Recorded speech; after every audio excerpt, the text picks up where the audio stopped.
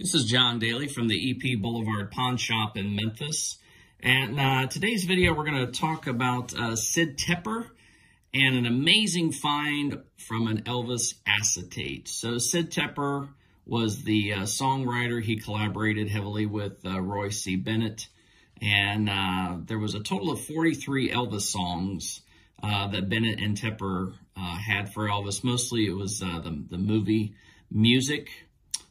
There was songs Lonesome Cowboy, GI Blues, Shopping Around, Hawaiian Sunset, Beach Boy Blues, Walls Have Ears, Take Me to the Fair, Mexico, Western Union, The Lady Loves Me, Puppet on a String, Confidence Mine, Stay Away. These are just some of them. He basically had written quite a few songs spanning from Elvis's film of Loving You all the way through to Stay Away Joe. So what you're looking at here is the listening demos that came directly from Sid Tepper's estate. So when they wrote a song, there would be a demo, it would be pitched to Elvis. These are the ones, these records are actually what Elvis had in his hand to listen to the song to see if that was actually going to be something. So we have Beginner's Luck, It's a Wonderful World, it's from Roustabout. This is Frankie and Johnny. Wheels on My Heels. This is another one from Roustabout. A Dog's Life. Paradise Wine Style.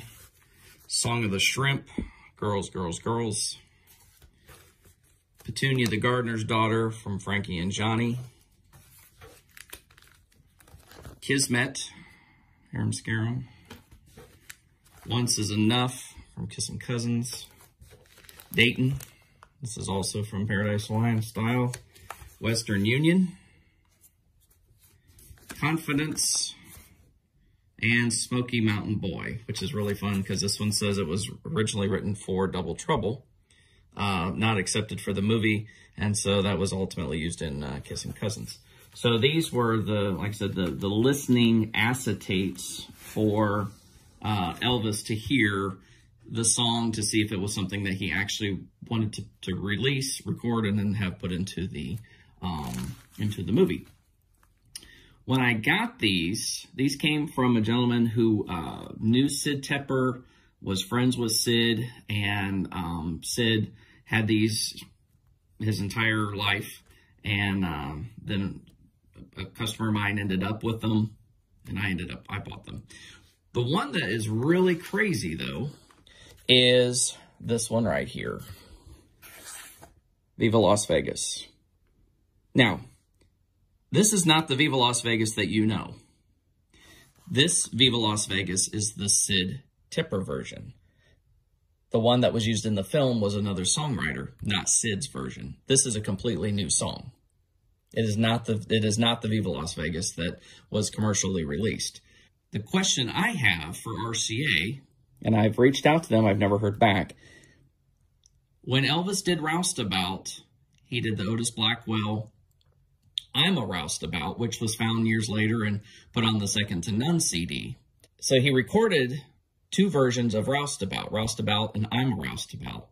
So my question to RCA is, did Elvis also record this version of Viva Las Vegas, which is a whole completely brand new song?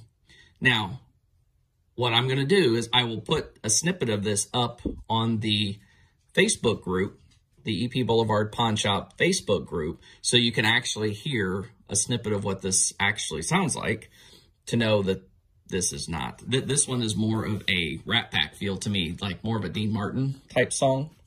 So we won't do it on the video, but it will be available on Facebook. So, RCA, somewhere, is it possible that Elvis recorded Sid Tepper's Viva Las Vegas?